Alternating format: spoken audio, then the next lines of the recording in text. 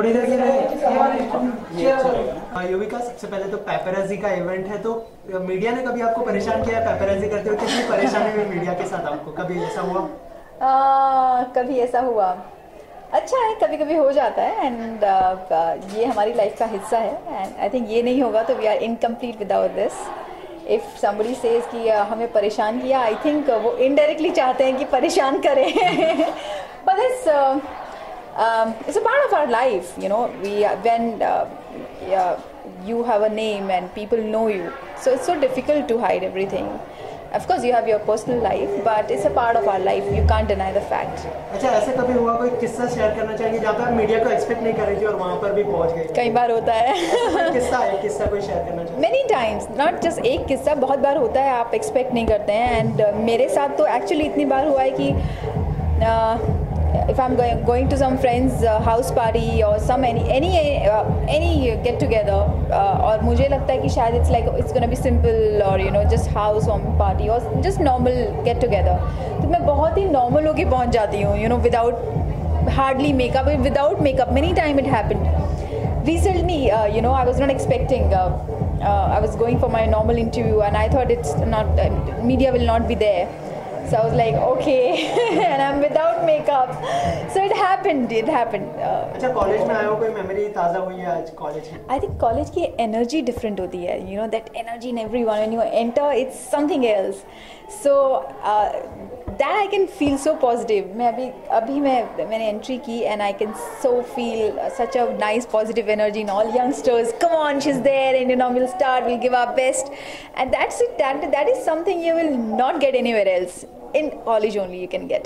So Yuvika, कहाँ busy हैं आप? इसमें कौन सी फिल्म करेंगे? कहाँ बिजी हूँ मैं? अभी बिग बॉस के घर से आई हूँ, थोड़ा नॉर्मल होने की कोशिश कर रही हूँ. Taking a little bit rest.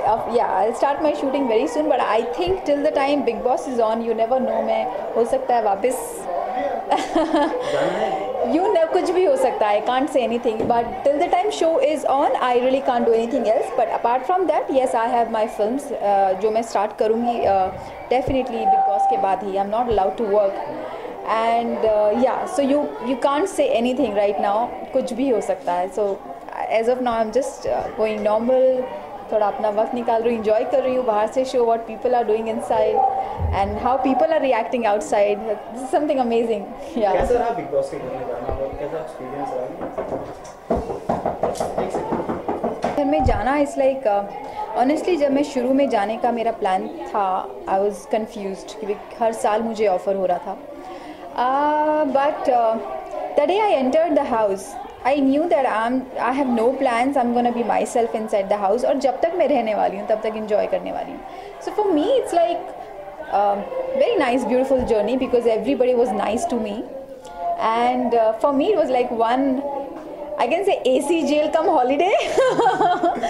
So it was that because आपका वहाँ फ़ोन नहीं होता है. There's you're alone there with different people.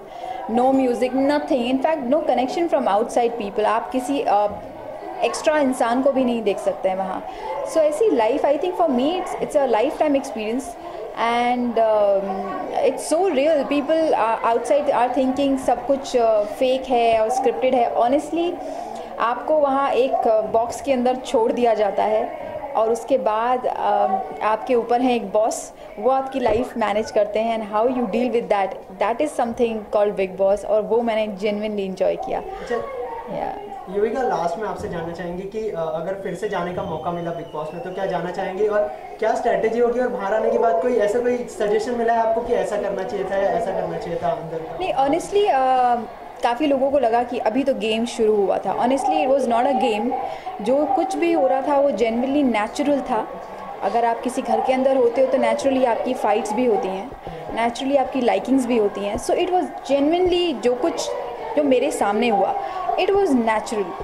So I was going with the flow, और जब फ्लो शुरू हुआ था मैं बाहर आ गई. सो I think of course I am enjoying the reaction जो मेरे फैंस लोग चाहते हैं मुझे अंदर देखना, एंड अगर मुझे बुलाया जाएगा तो मैं डेफिनेटली जाऊँगी, and I am gonna be my self again. And of course वो जर्नी अलग होगी कि जिस जर्नी से मैं छोड़ के आई थी उसके बाद बहुत सारे चेंजेस आ चुके हैं, but let's see how people will react जब मैं घर के अंदर अगर गई तो। Thank you so much. Thank you.